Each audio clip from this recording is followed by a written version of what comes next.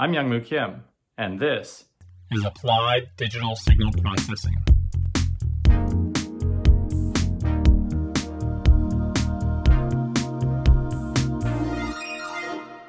In this video, we explore quantization and its role in digital signal processing. In our last video, we specified the Nyquist criterion, which ensures we capture the full content of a signal by sampling at a rate more than twice the highest frequency present in the signal. But to fully digitize a signal, we must store these samples as digital values or binary numbers, usually expressed in a fixed number of bits.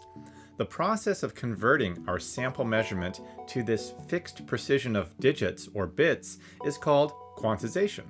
Like sampling provides resolution in the x or time axis, quantization is about resolution in the y-axis. As we'll see, in some ways it's the amplitude version of sampling, but in other ways it's quite different. An analog to digital converter, or ADC, performs both operations, sampling and quantization, creating a stream of digital values that capture our signal. One way to think about binary digital representations is to limit ourselves to using whole integer values. The more bits we use, the wider the range of numbers we can represent. In binary, each bit gives us 2 times more possible signal values. So if we have n bits, we have 2 to the n possible distinct signal values. For example, the original compact disc specification stores audio signal amplitudes as 16-bit values, sampled at 44,100 times per second. This is still the audio format used for much of our media today. Since sound is an oscillation of positive and negative air pressures, we can express 16 bits as positive and negative integers, with values from minus 32,768 to 32,767. So with 16 bits, we can accurately represent 2 to the 16th, or 65,536, distinct amplitude levels. When we're actually processing audio signals on modern computers, we often normalize this to a decimal value between -1 and 1. But for simplicity, I'll leave it here as integers for now.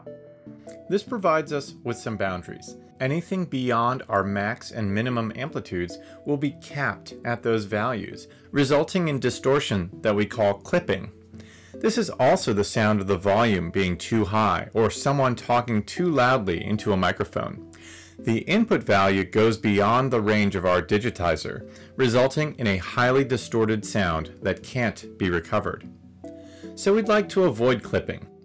The solution is to lower the input, either by actually being quieter, or more often putting it through an analog gain control before digitizing. As we add more bits per sample, the number of distinct amplitude levels increases. We could use these additional bits to gain more headroom, that means to accommodate larger amplitudes, or use the bits to obtain higher resolution or greater accuracy of the amplitudes within a fixed range. Either way, we call this increasing the dynamic range, or the number of distinct amplitude values that we can record. By the way, setting the maximum value is still done manually in professional music recording to try to make the best use of the available dynamic range. What if we use fewer than 16 bits per sample? Here we see one frame of audio, which I will quantize with fewer and fewer bits. Quantization introduces deviations from the original signal, which is shown as a % error per sample. With fewer bits per sample, you'll see the error increase and hear it as noise.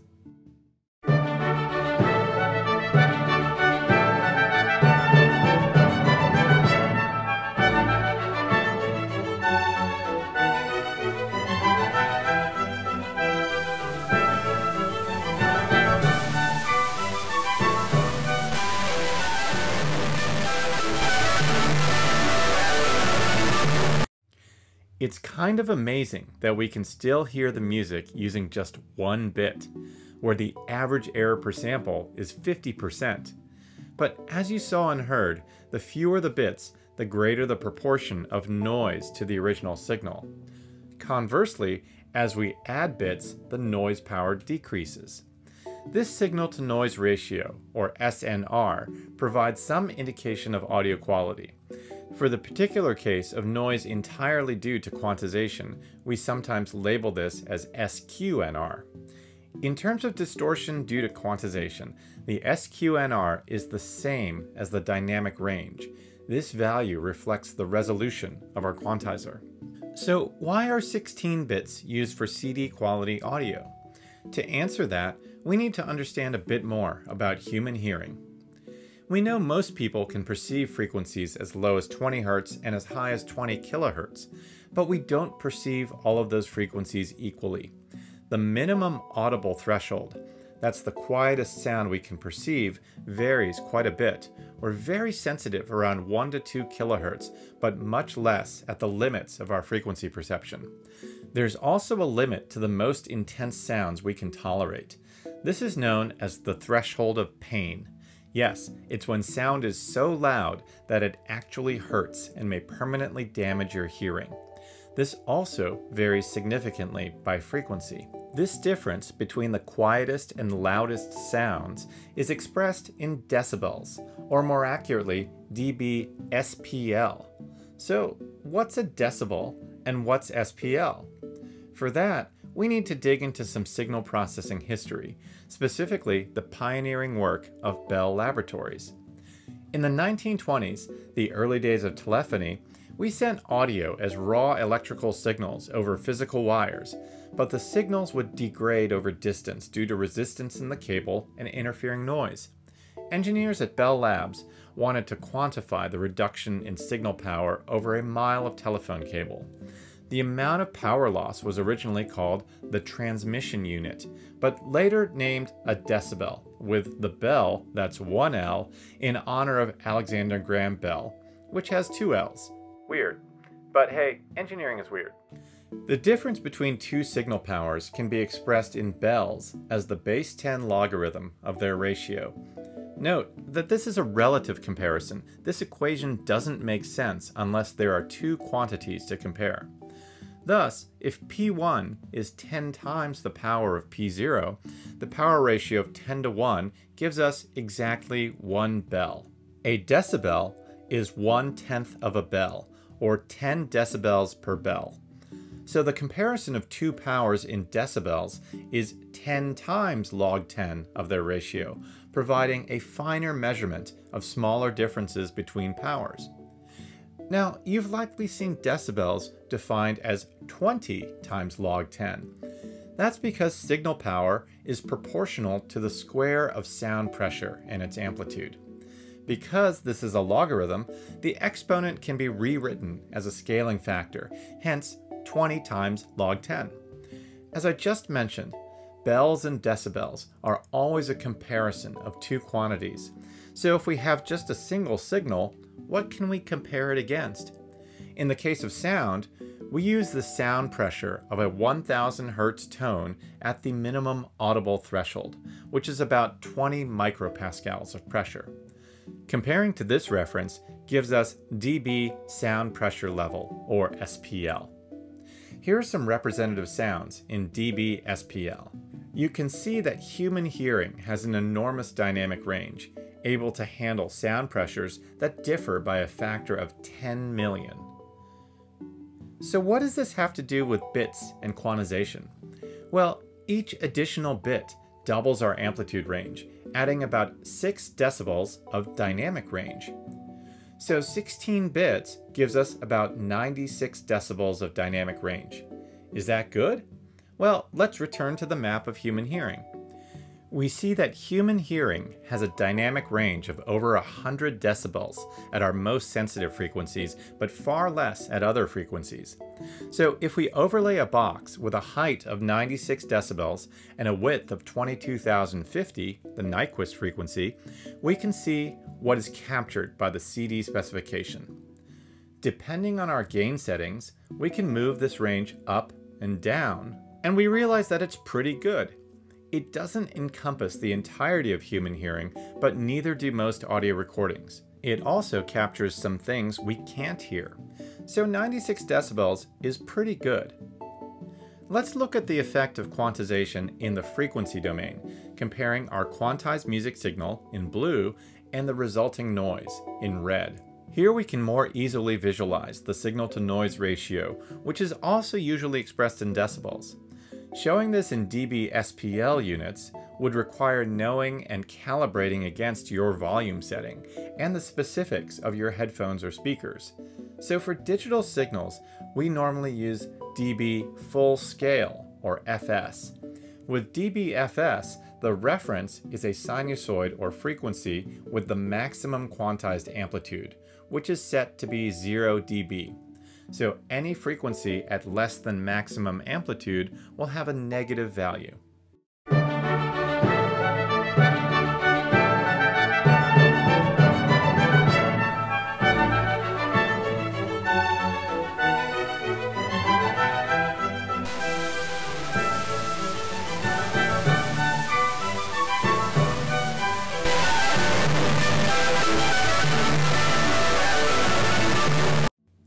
From these examples, we can see and hear that quantization noise is spectrally flat, so it is equivalent to white noise. This is also why it's sometimes referred to as the quantization noise floor. So 16 bits is still pretty good, and remains widely used for produced audio, including most of the music you probably listen to. This is mostly for compatibility with older formats and devices. But having more bits provides greater flexibility when it comes to additional processing. Mixing tracks, filtering, and other effects involve multiplications and additions of signals. To preserve the full accuracy of these mathematical operations, we need additional bits. Hence, 24 bits and higher are used for professional recording and production in digital audio workstation apps like Pro Tools, Logic, and Ableton Live. Early versions of these apps did their processing using integer, fixed-point formats because of computation and storage constraints. Now that fast processors and terabytes of storage are commonplace, modern DAWs and the systems we use for DSP research and education, like Python and MATLAB, primarily use 64-bit floating point for signal processing. I won't dive into the details here, but floating point representations are essentially scientific notation, allowing precise mathematical operations involving numbers of vastly different scales. 64-bit floating point allows for a practically unlimited dynamic range for audio processing operations. And for final output, the produced audio can be easily quantized back to 16-bit fixed point. So why not just quantize to 32-bit or even 64-bit floating point for audio recording? Well, this requires much more complex and expensive ADCs. And for most applications, recording in 24 or 32-bit fixed point has been good enough. As I'm recording this in 2022, 32-bit floating point quantizers are just coming to market in some professional field recording devices. With properly designed hardware, this can be ideal for live recording situations where the incoming dynamic range is unpredictable. As these become more widely used, we'll likely see floating point quantizers become cheaper and perhaps as common as the fixed point digitizers we currently use. Now, are there times we can use fewer than 16 bits? Thus far, I've only described linear quantization, evenly spaced on a grid, but non-uniform quantization can be more efficient, since in sound, smaller amplitude values occur more frequently than large values. In the early days of computer audio, when memory and storage space were at a premium, two formats were developed, mu-law and a-law encoding. Each used 8 bits per sample, but with non-uniform spacing. You can still find some files encoded in these formats on the internet. We quickly outgrew these formats, especially as computation and storage increased.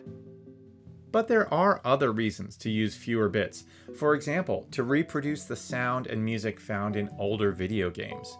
This style is often referred to as 8-bit music or chiptunes. In this case, however, 8-bit refers to the processor, not the audio itself. The original NES could play 7-bit audio samples. Video game sounds of this era use mostly synthesized waveforms, sometimes using just 4 bits or even less per sample. But modern producers will also employ this bit crusher effect, as it's called, to achieve a retro aesthetic, or simply because they like the sound that comes from overly quantized signals. So now that we've sampled and quantized our signals, they are fully digital. That means we can do all our signal processing computationally, and computation is really the key to DSP. In the next video, we'll move beyond accurately capturing signals to modifying and manipulating signals via filters. Thanks for watching, and see you next time.